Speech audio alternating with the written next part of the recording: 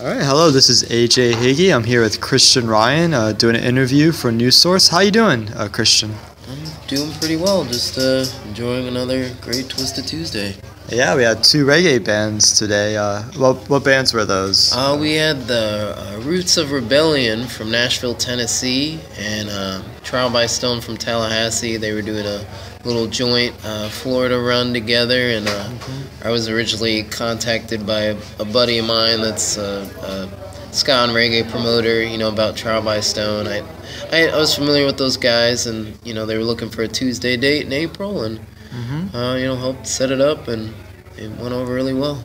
Well, good, man. Okay. Well, it shows well. And I'm glad that.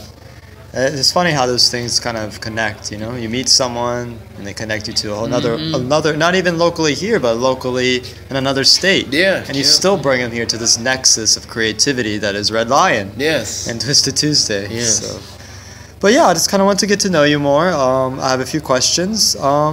So first question is, when and why did you first get into music, would you say? Well, I started playing the saxophone in middle school when I was 11 years old. Though I don't have any musicians in my family or anything like that in my background, I grew up with, good musical tastes around me. My mom, she loved a lot of Motown music, and my dad was more of the classic rock side, so I was brought up with different things, but as far as formal training, it wasn't until I started school. And some musicians might have a cool story where they heard this album or this song and it was like, oh, I want to play this instrument now. But for me, I just kind of thought the saxophone sounded pretty cool, and I needed an art elective for school, and bands seemed like the best option for me, and so I rolled with it, and a few years later I really started to enjoy it, and here I am.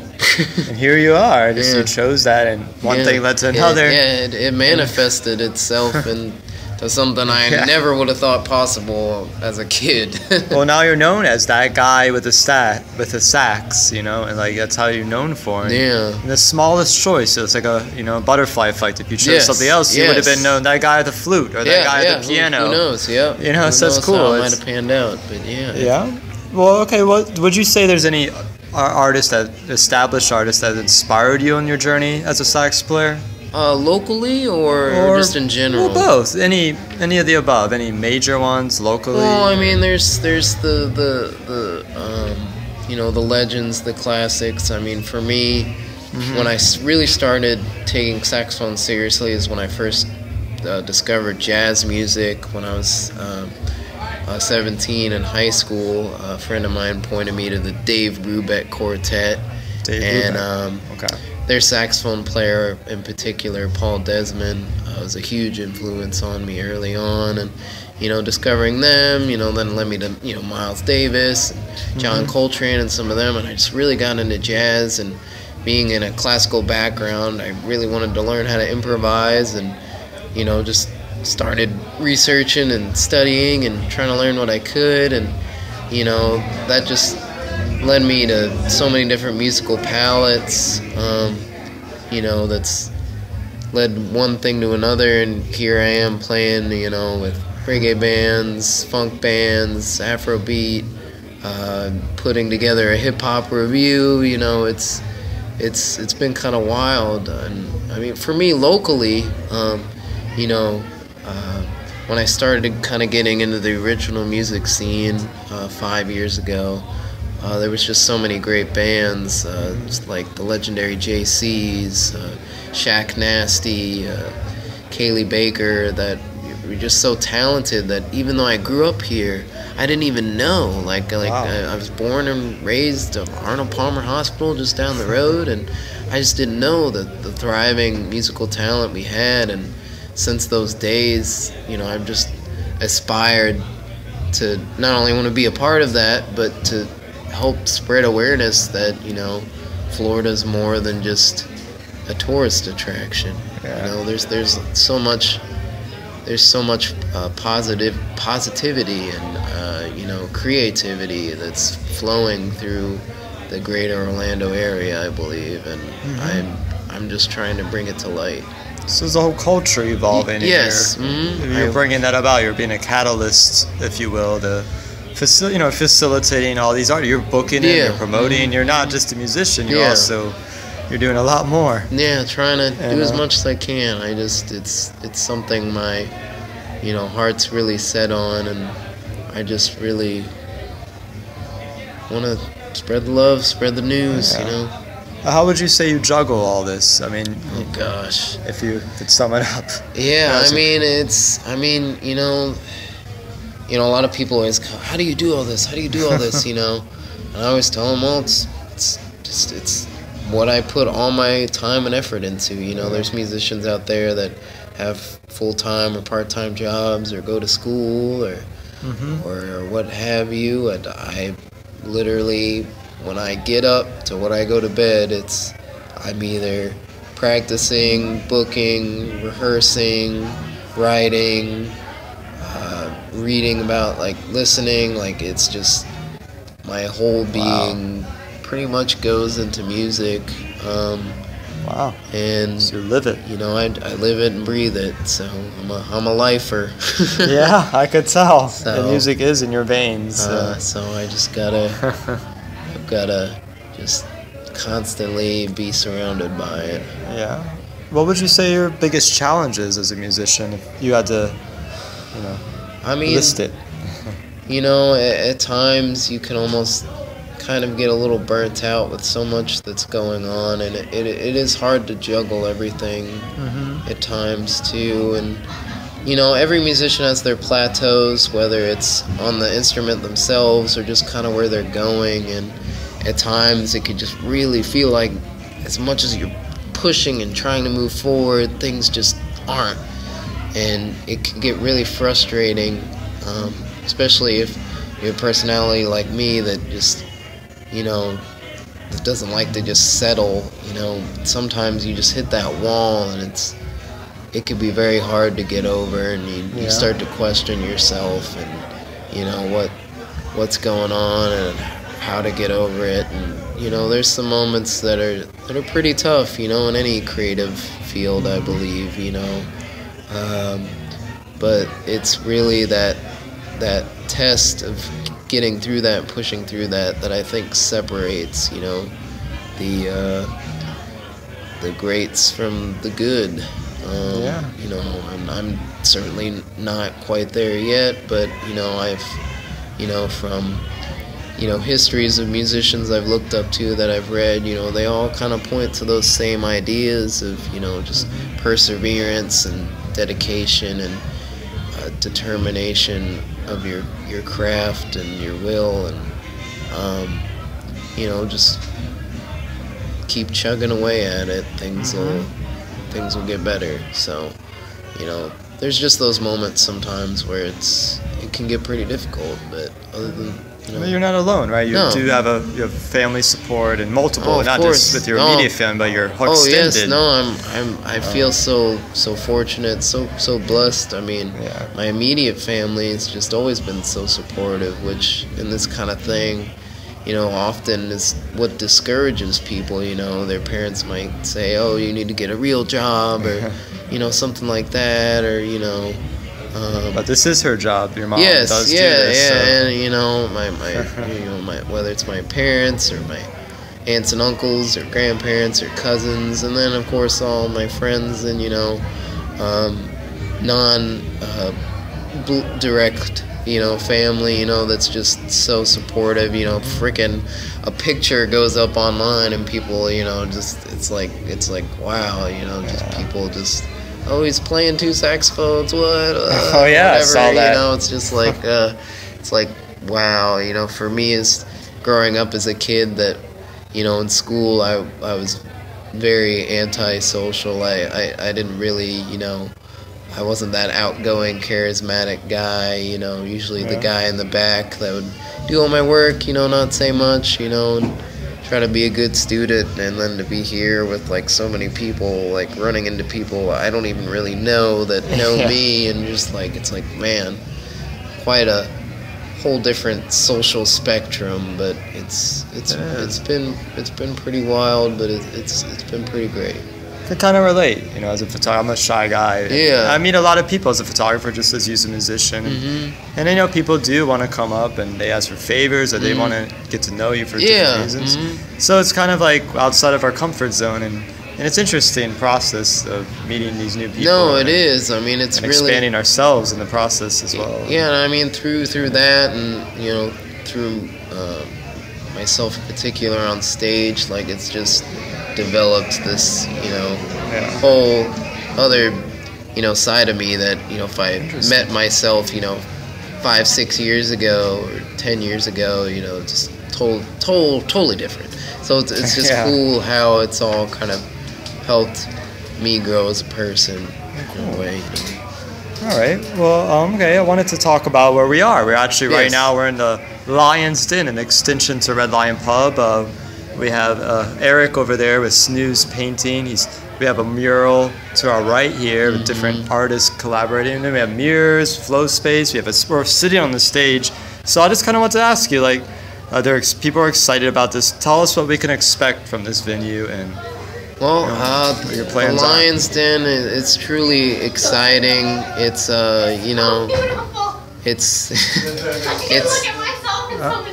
already got some visitors. Well, look, talk about flow artists. Yeah. We got Sarah Espy, the lovely flow artist here, with Cody Core, who's spinning poi in the mirrors. Yeah, so people are literally enjoying it as we speak. Are. I'm gonna like spot myself in the middle.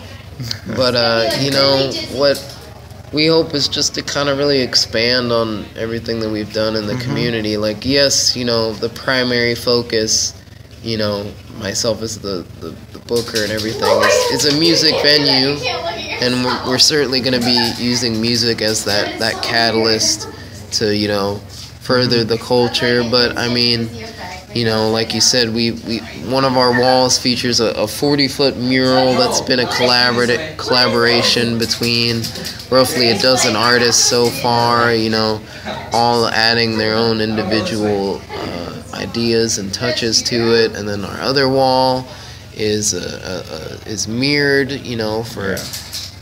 for all of our flow, dance, and poi communities, and even a Cato. Yes, next door is a Cato. Yeah, a Cato, and we've got the potential to host different classes and things of that sort, and whether it's doing something like that during the day, or having great music at night, or having art showcases. We want to incorporate film. We're working on obtaining a projector to have film nights, whether it's local film or student film. James Freed, our sound man, him and I are working diligently to get an online stream set up for those that aren't from Florida that could still participate in all of our music events. They could watch from the comfort of their home. So we're really just trying to create something that's very communal, very supportive of all the arts, and just really bring something a little different to Orlando, and specifically this side of town, closer to Full Sail and UCF, where people in this area can come here and really enjoy themselves, or people from other areas don't have to go all the way downtown to have a good time either, and we're just really excited. We've got a high quality sound system. We've got a bunch of people on our team that are really dedicated to doing this right. So I feel very confident about our grand opening this Friday, and I think that's really going to set the tone for what we're trying to accomplish, and soon enough great things will come. What time on Friday? On Friday, the doors will open at 9 o'clock. We're featuring 3 bands, Leisure Chief, the Groove Orient, and Holy Miss Moly. And then we've got a couple DJs. Mr. Body Talk himself, Vision Quest, will be kicking off the night at 9 o'clock. And then his close compatriot known as Groove will be setting the tone in between the bands. The way we're setting it up is the DJ's going to start, then the first band's going to give it a go, and then when the one band's done, the DJ will immediately be going in the bar room, so the music's going to constantly be flowing, and we're just going to have a great time, have a great opener, I believe. Well, I look forward to it, man, And kind of following out, where do you see, I noticed our music scene seems to be growing exponentially. Yes. Where do you see the future in places like this, the Lion's Den, or where do you see the future of our Florida's music and art scene? Everything's just on the up. Everything's growing. I really think a lot of people are starting to catch on to it as well. There's just that buzz, whether it's here at Red Lion or you're in the Mills District or or even at the schools. Like, people are starting to recognize the culture that's brewing here. Even like outside sources. There's been some articles on Orlando in general about the different things, whether it's the arts, the restaurants, just local grassroots culture is really starting to take a forefront here. And I think, I say, Orlando could, give us 5-10 years, we could be the next Austin. Things are, we're on that, track for something like that. I can't say it'll be in the immediate future, but things are. I just see a lot of good that's coming. A lot of people are wanting that, like craving that. They want to kind of change the face of the reputation of what's kind of been known around here. And the great thing that I've always appreciated here is everybody wants to work together. It's there's other major cities where it could kind of be a dog-eat-dog, very competitive environment, which there's not necessarily anything wrong with that, because competitiveness does bring out that talent, that hunger to be great. But at the same time, we're trying to really help one another out and bridge gaps between all the different scenes and cooperating, growing together, I think, is really what's gonna elevate the city into another level. All right. Do you have any advice for any other musicians that might be just starting up in their own careers, or even just starting events in their own local towns? Any advice you could offer? As a musician, the biggest advice I could probably give, at least from my own experience as a saxophonist that works with a lot of different groups, is take every possible opportunity you can, whether it's performing a 15-minute function at your college, or maybe going into a retirement community and playing a few songs for them, or opening up for even a band you might not like. Just any opportunity you can get, especially starting out. You never know what could lead to the next. I started playing with the Evan Taylor Jones band in 2010, summer 2010, and last year I played over 250 gigs, pretty much all throughout Florida. I collaborated with a ton of different bands in the studio, on the stage, and it's just something I never would have thought of, but every little thing is kind of built to that point, and I can't stress it enough. As a musician, take every performing opportunity, recording opportunity, compositional opportunity that you can. You never know what it could lead to, and if nothing else, you gain experience every time from it. And then the other question you were saying, more about booking and promotion, getting your own event, getting your own events or kind of community going. for me, I'm really excited to do this because I feel like I know I'm fairly well connected, within the scenes in Central Florida, and my goal has always just been to bridge the gaps between them. And for my review I just did at Little Econ, last weekend. I was so excited to bring together so many different musicians I worked with that have never even met each other before, and to see them feed off each other and get so excited, of people they've never even met, and all the people that were in attendance that were like, who's that guy singing, or who was that rapper, who played Trump, people just really discovering each other. And as someone putting together events and trying to build a community, I really would suggest to go out there and discover what's out there.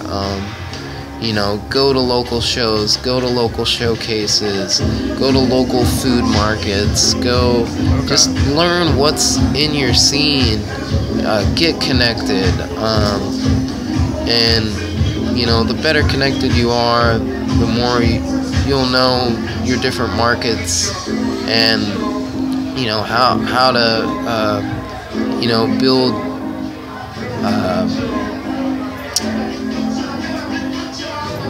build a presence in that market.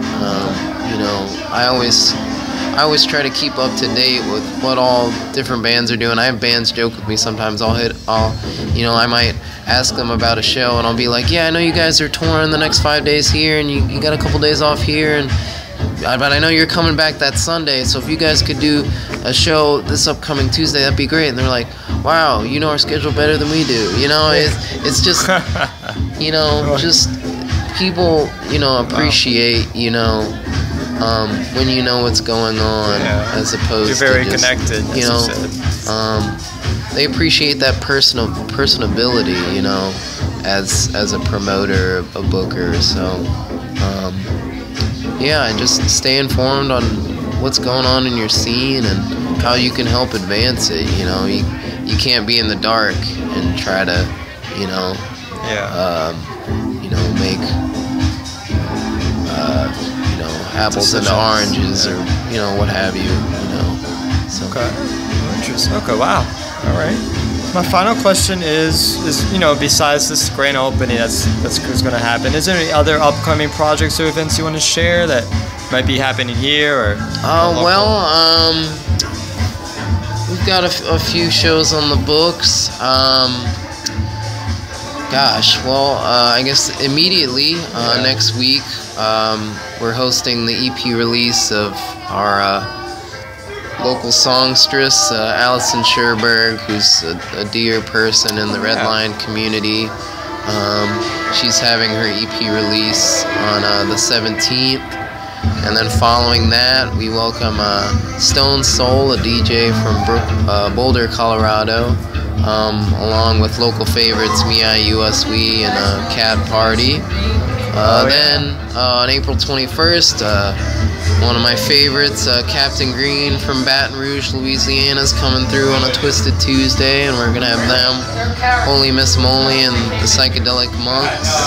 And then beyond that, we've got another OBJ pre-party in the works. I'm already booking some other great local touring acts. We've got a Copious Jones from Atlanta that'll be coming during the summer, and soon enough there's going to be a lot of great things coming through here. So stay up to date with us at our new website, redlinepub.org. We'll have a revolving calendar going through there that we'll be launching within the next couple days. So on the website. Yeah, stay up to date with us through the website, through Facebook, all of our other social avenues, and. Well, we have quite a busy few months ahead of us, if not a year. And I do thank you for your time, Christian. Of course, AJ. We got to know a lot more about what's going on here. So, yeah, thank you. This is AJ Hege of News Source, and I'm here with Christian Ryan. Thanks for your time. AJ out.